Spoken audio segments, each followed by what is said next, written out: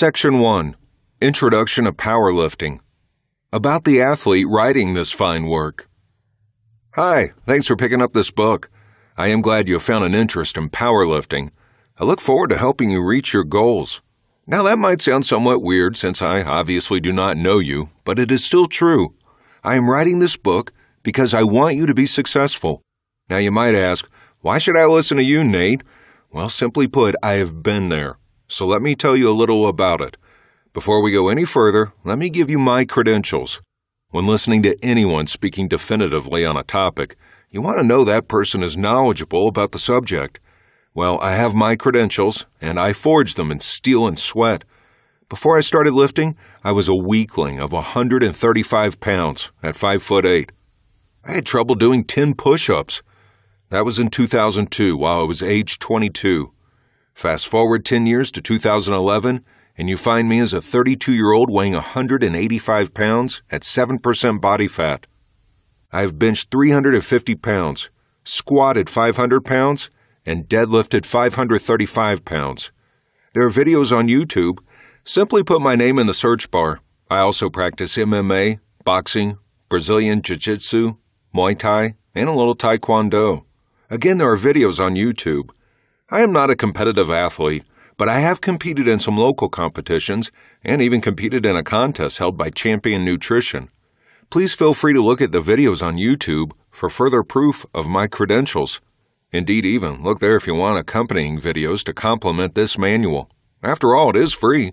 You could be nice and leave a positive comment on my page, though. I have lifted at several gyms in the Michigan area. A couple of the gyms were private gyms and a few were public gyms. Richie's Fitness is one I was at until 2010. It is an average gym, home to a few local competitors and guest host to the occasional pro competitor. I currently lift at the Fit Stop. It is home to Dustin Crago, a USA Powerlifting, USAPL ranked powerlifter, and 2010 Arnold Classic competitor. The Fit Stop is the former home of the semi-pro bodybuilder Christopher Wright, home of locally ranked lifter Tony Arroyo, home of former competitive powerlifter John Ford, and home to a list of other lifters, both competitive and not. I have had the pleasure of knowing 3 of these lifters and have been in contact with Mr. Arroyo and Mr. Cargo for some years now. Mr. Arroyo and I are former lifting partners. The Fit Stop also boasts a personal trainer who is an NPC competitor. Mark Sampson placed 6th in the light-heavy division of the 2009 NPC Kentucky Muscle Competition. Mark and I have had a number of conversations about the sport of bodybuilding and powerlifting. He is one of the nicest people you will meet. He is a personal trainer for both local Fit Stop locations. The Fit Stop is also host to Vitamin Giant, who co-host annual Midwest powerlifting events, such as the National Physique Committee, NPC, sanctioned Muscle Madness event. A gym is expanding in the Midwest. In the beginning, there was powerlifting. Okay, so maybe powerlifting was not there at the beginning of the universe, but man has long been obsessed with strength, physique, and other physical endeavors. From the caveman to the traveling strongman of the early 1900s to the modern man, strength has been a source of pride and ego. Powerlifting is a platform for many people to engage in friendly and sometimes not so friendly competition. Early strongman contests were far different from what is present today. People in the 1900s considered strongmen as circus freaks. Nowadays, things are a bit different with powerlifting having become more like any other sport such as football or basketball, although not quite as popular. Bodybuilding, powerlifting's better-built brother, is the forerunner of powerlifting.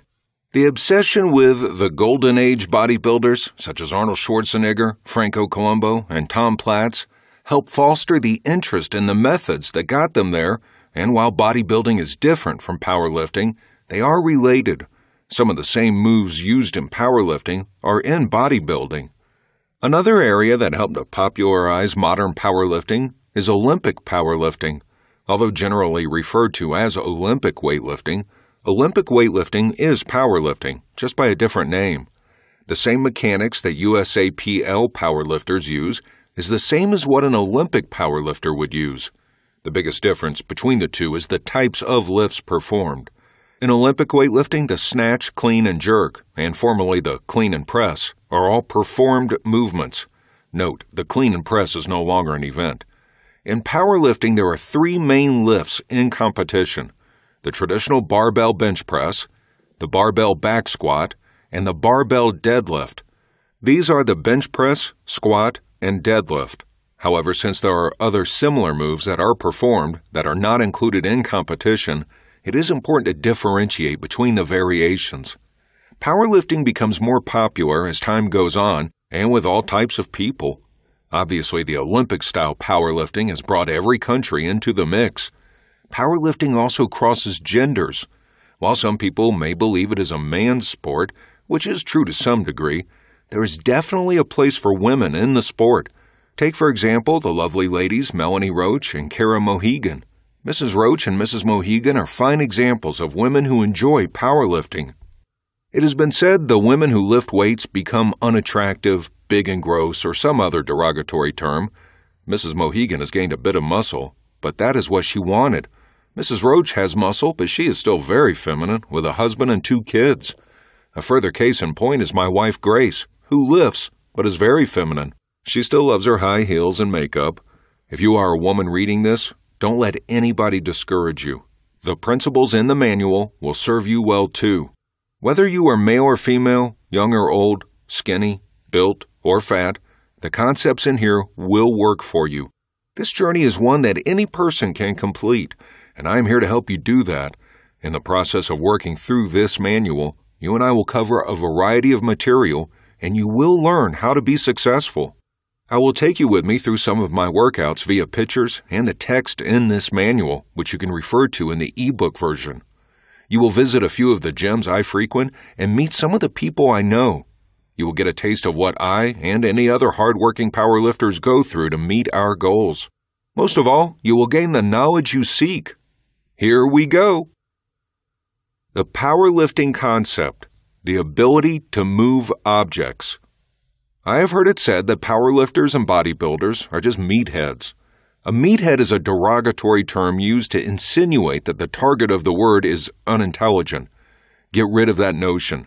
Anyone who is successful at bodybuilding or powerlifting, whether personally or competitively, has to be able to think or have someone to do it for him or her.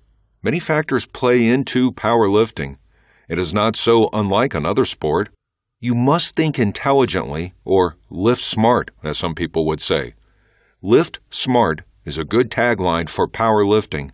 If you do not think about what you want to achieve, set goals, and intelligently take the steps to get there, you will not be successful. So keep that in mind as you go on. I imagine you are, though, since you picked up this book and are reading it. You have taken the first steps. Before you embark on your journey into the world of powerlifting and the training that will get you there, it is necessary to understand some of the concepts behind powerlifting. Powerlifting is the ability to raise or move an object with great speed or force. This is the true meaning of powerlifting. Whenever you put your hands on a bar with the intent to powerlift, you should remember that definition. When you get under the bar to squat, remember you want to explode, move with force, in a controlled manner. The same can be said for the bench, deadlift, or any other related movement. Notice how I said controlled. That is something else to remember. While you want to explode through the movement, you need to maintain control of the movement. That is keeping in line with the idea of safety first, but I will get into that more in later sections. Part of the powerlifting concept is that the body works as whole to complete each lift. Whether it is the bench, the squat, the deadlift, or any other relevant lift, the whole body works together to effectively complete the move. Let us take a movement that everyone has performed: running. At some point in your life, you have run.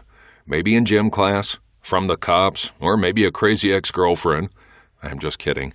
Seriously, though, think about running for a minute. Could you run without feet? No. Could you run without arms? Yes, but it would make it harder. Could you run without a waist? No. My point is that running requires the various parts of the body to work in unison in order to run effectively. Some parts are essential, some not so much, but each part makes the run better. The same is true about powerlifting. In any lift, there are multiple components of the body at work. The muscles are at work, but that is not the whole story. The muscles will be working, but each muscle or muscle group gets help from connective tissue found throughout the body.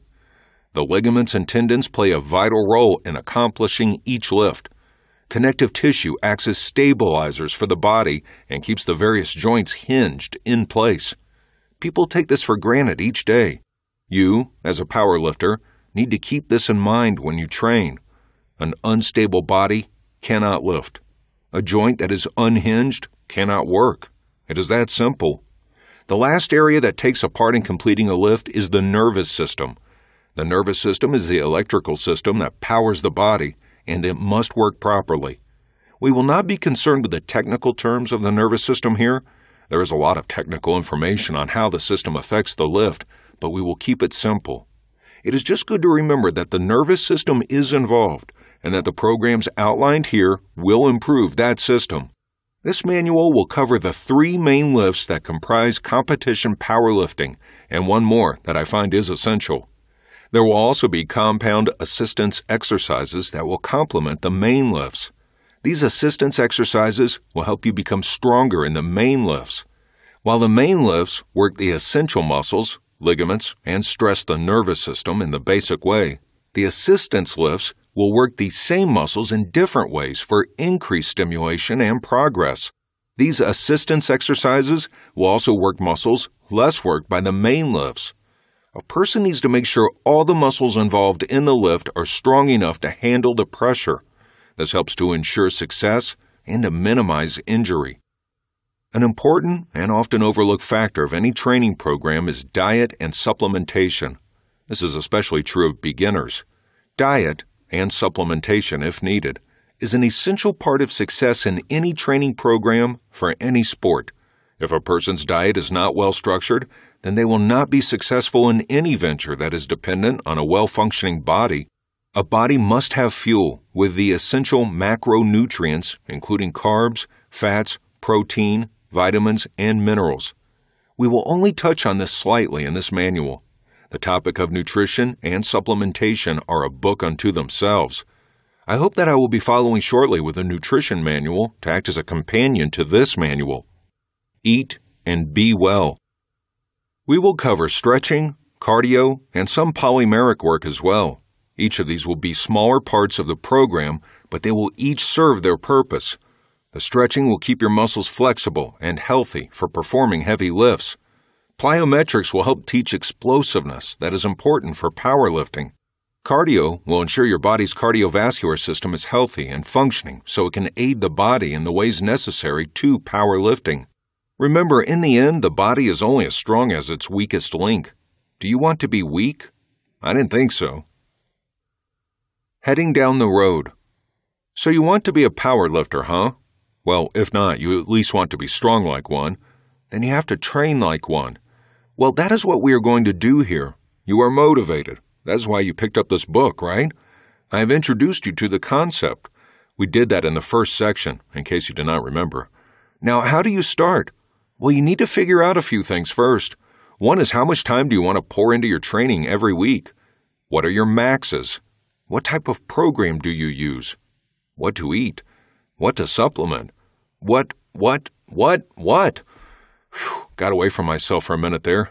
It's okay to laugh. In all seriousness, there is quite a bit to think about, but it is not as hard as it may seem. We simply have to break the process down into the individual pieces and attack each one individually. Let's start with some terminology. Barbell. A steel bar, generally 6 feet in length, that is loaded with plates to perform exercises. You perform the entire major lift list with a barbell. Loading. A bar with weight plates loaded onto it. Loading the bar. Plates. Steel plates that slide onto a barbell. They come in a variety of sizes ranging from 2.5 pounds up to 100 pounds. Lifter. The person performing the lift exercise. Spotter. The spotter is a person who spots you in the lift. If you have trouble in the lift, they help you out. For example, if I cannot push up the bar during the bench press, my spotter would help me by pulling it up and helping me rack it. Power rack. The machine you will use to squat in and do the military press. It is a safety system designed to help you perform lifts, especially the squat, safely. This cuts back on the potential for injury and the nervousness associated with it. In Figure 2, which can be seen in the ebook version, me lifting during a workout at Richie's Fitness, formerly Atlas Fitness. I am the lifter in this image. The barbell is the bar that is in my hands in the picture. The plates are the round black discs that are loaded on the ends of the bar. In this picture, I am performing a 385-pound bench press with a bench shirt. Sergio is my spotter, and he is spotting me.